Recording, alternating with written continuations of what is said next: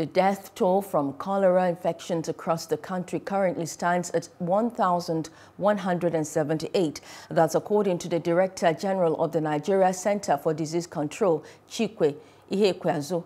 The deaths are from a total of 37,819 suspected cases of the disease recorded in 23 states and the FCT.